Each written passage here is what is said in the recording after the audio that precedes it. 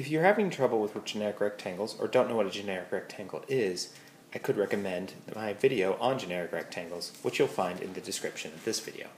Now we're going to use generic rectangles to multiply mixed numbers, in this case 3.5 times 2 2/3. So I'll first start with having a generic rectangle here. So with this generic rectangle, I'm going to put my 3.5 at the top. 3 will represent this length here, and 1/2 will represent this length here. I'll put an addition sign so you know it's 3. This whole length is 3 1/2. Over here, this length will represent 2, and this length will represent 2/3, because it's 2 2/3. So I'll put an addition sign there to say it's 2 2/3 combined.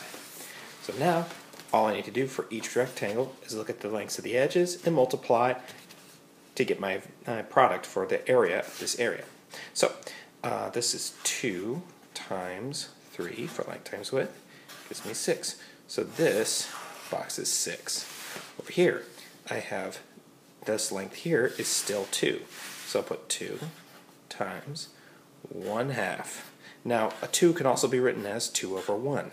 So I'll do 2/1 times 1/2. That gives me 2 times 1 is 2, and 1 times 2 is 2. So I get 2/2, which is just 1.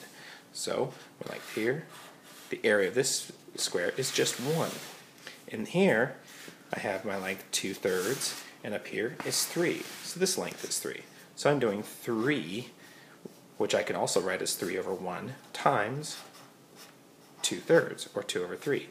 3 times 2 gives me 6, and 1 times 3 gives me 3.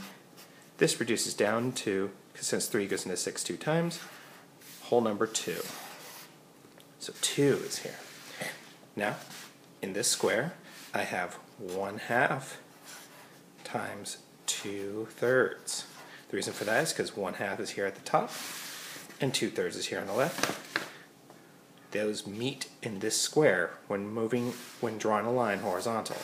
So this square, I do 1 times 2 equals 2, and 2 times 3 equals 6. So my answer is 2/6. I could reduce that down to 1/3, since both of these are divisible by 2.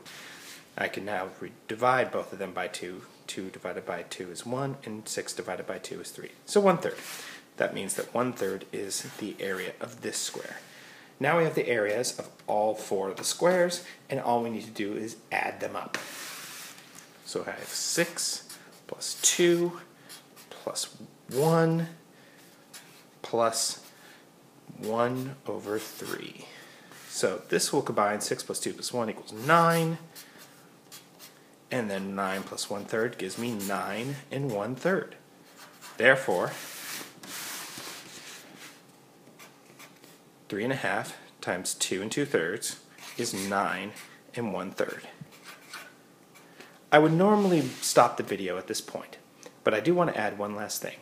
A common mistake when seeing the multiplication of two mixed numbers is to simply go multiply the whole numbers. 3 times 2 is 6, and then multiply the fractions. 1 times 2 is 2, and 2 times 3 is 6. Now, as you can see, this is not the same answer, meaning you can't just multiply them in this form. You actually have to do something else to get the correct answer to multiply mixed numbers.